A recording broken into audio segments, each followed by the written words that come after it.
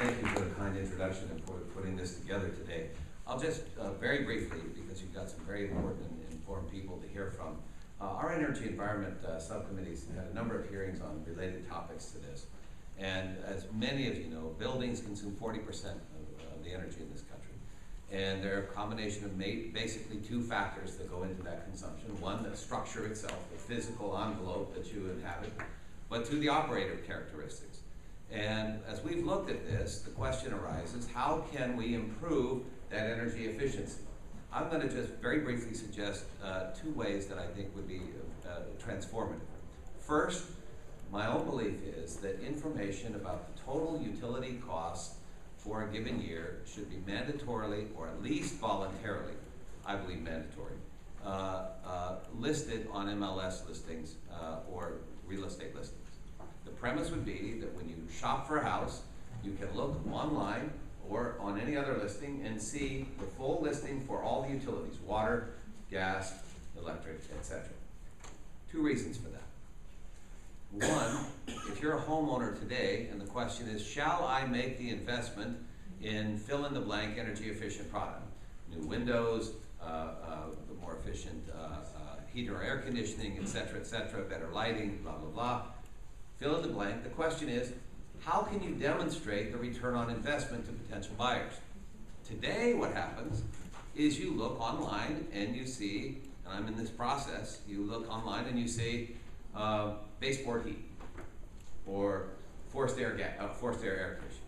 You don't know what that means in terms of the net return on investment. You may have some vague idea, but if you're comparison shopping, you don't have a way to say that two otherwise identical houses, the one with the lower utility bill is your better buy, and you ought to have a way to do that.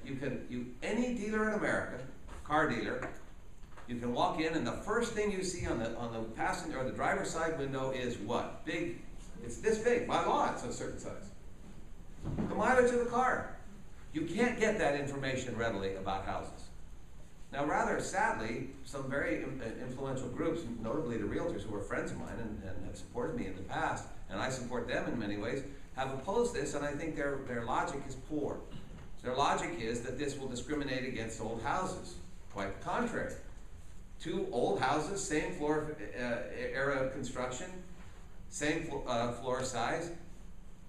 If you have the information about the utility costs, you have a more informed buyer. In fact, the job of a realtor is to help people discriminate.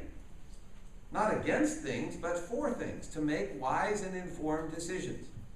So, issue number one would be listing.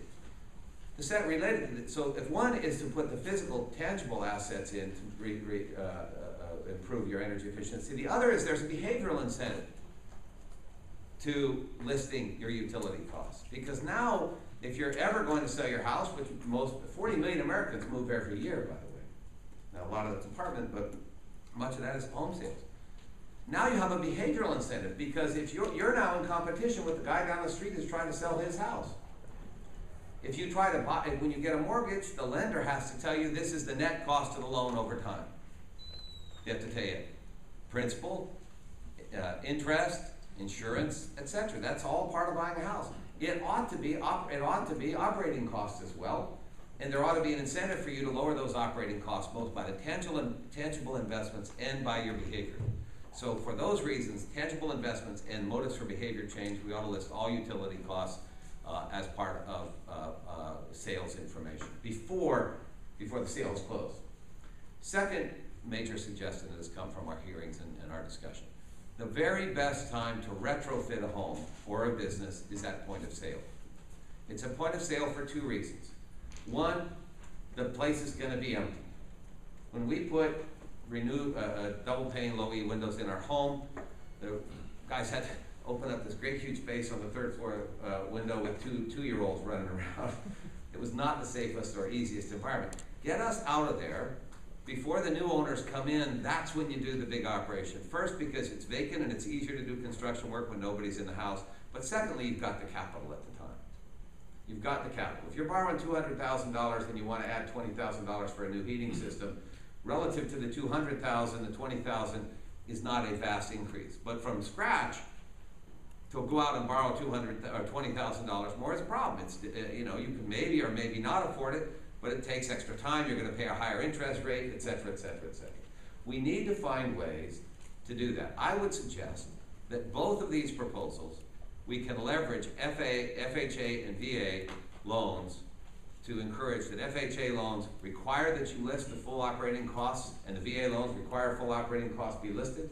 If you want to be listed and be eligible for those loan funds.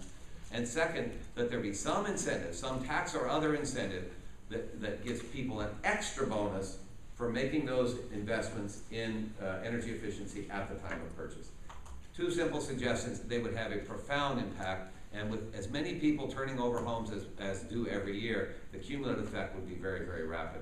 And I think, by the way, it's much more elegant. Both of those solutions are more elegant. I'm not necessarily opposed to an Energy Star-like rating system, but I think this is a more elegant solution. The most immediate rating system you've got is how much does it cost, and you don't have to have a bunch of abstract formulas for that.